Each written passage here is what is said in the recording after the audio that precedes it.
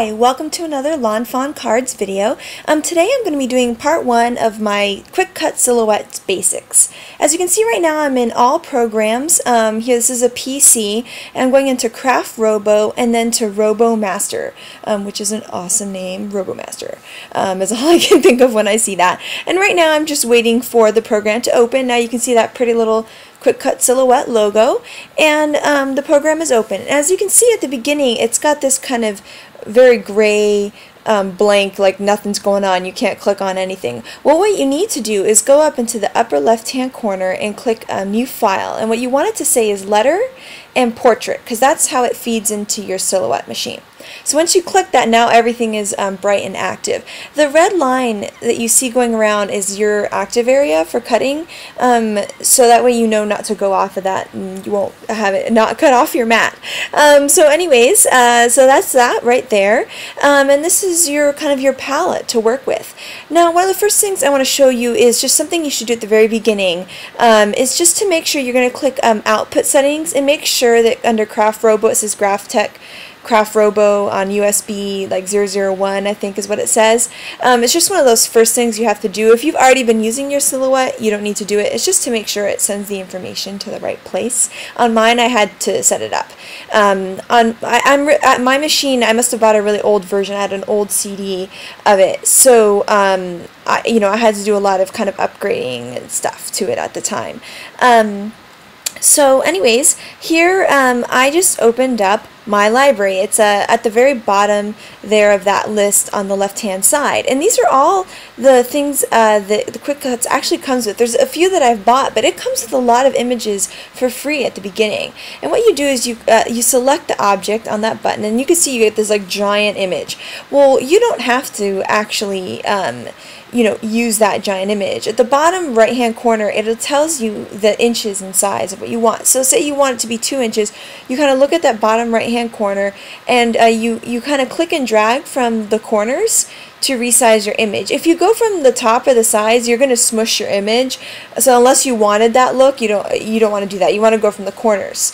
So right now I just open up my library again, and I want to take another file, because what's cool about this is you can actually set up, if you wanted to cut a whole 8.5 by 11 piece of paper cardstock out at once, you could actually cut a whole bunch of images and put them on here. So right now I'm just kind of resizing. I'm just showing you how you can get bigger size, etc. And then right now I'm going into my library again and scanning through my objects, and I'm picking a file I actually bought. I bought it for some invitations that I made, and it's this really cool palm tree, and right now I'm just going to resize it because it's a little bit big, but I want to show you how you can utilize your space as much as possible within this Quickutz Silhouette software. Right now what I just did was I did Control-C for copy and then Control-V for paste, and when you paste it and you right click it, the new object, you can actually rotate it by an angle. So I'm going to rotate it by 180 degrees, and you're going to see it flips it upside down, and now I can kind of sandwich it in right there into the other palm tree, and it saves so much space. So I just fast forwarded there and showed you how I could keep doing that. You just copy paste over and make that cool thing. So the next thing I'm going to click is Purchase Online, and it's the bottommost button on the left hand side. And when you click that, you have to wait a little bit, but then the Silhouette Online store pops up. It has some of the favorite ones, the most recently added, because they add new ones every month, I think.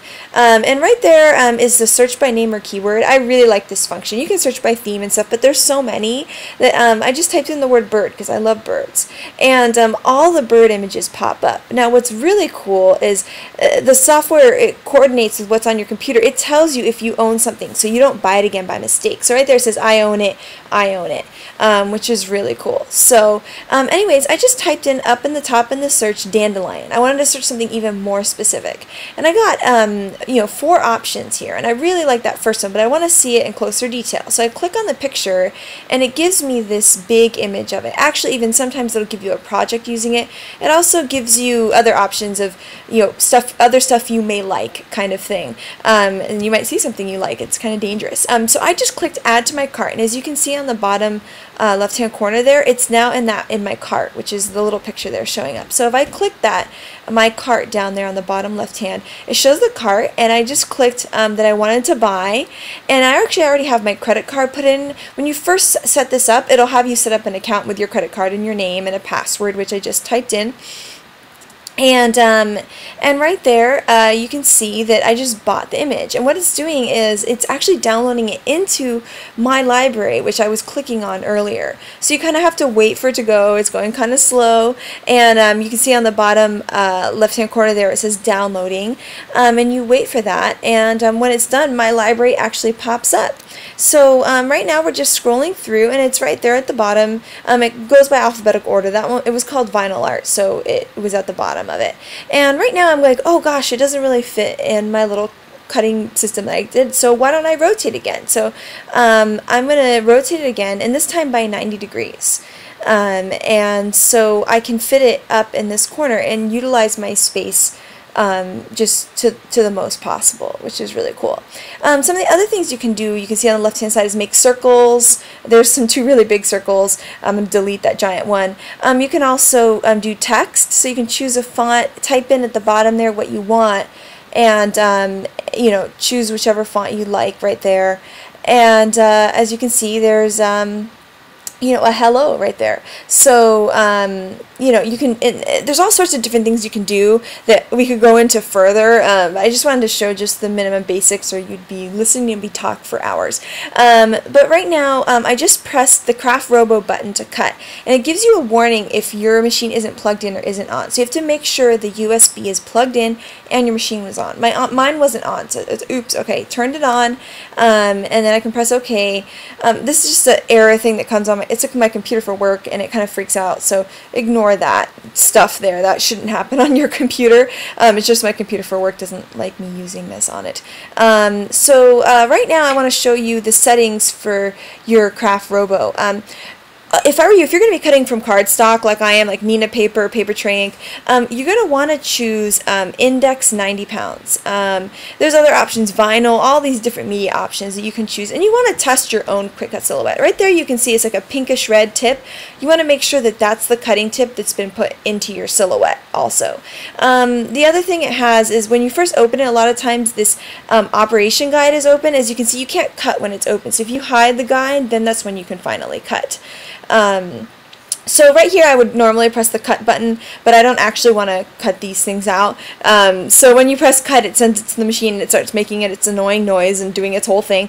Anyways, so that's it. And right here I'm just going through my library again, and I'm just going to show you one of the other new things that I bought. This little bird that, remember, had told me that I already owned it when I searched for birds. And then what you can do is when you highlight an object and you press delete on your keyboard, it gets rid of them. So if I didn't want those palm trees, I didn't want that flower, now I have space for this really cool bird cage.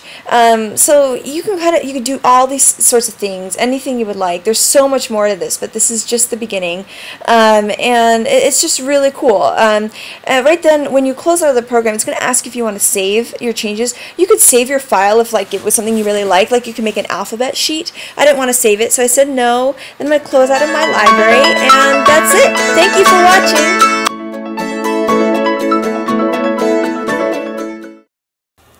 Hi, again, PS here. I just want to let you know that was a PC I was working on. I'm actually a Mac person. I'm kind of a diehard Mac person.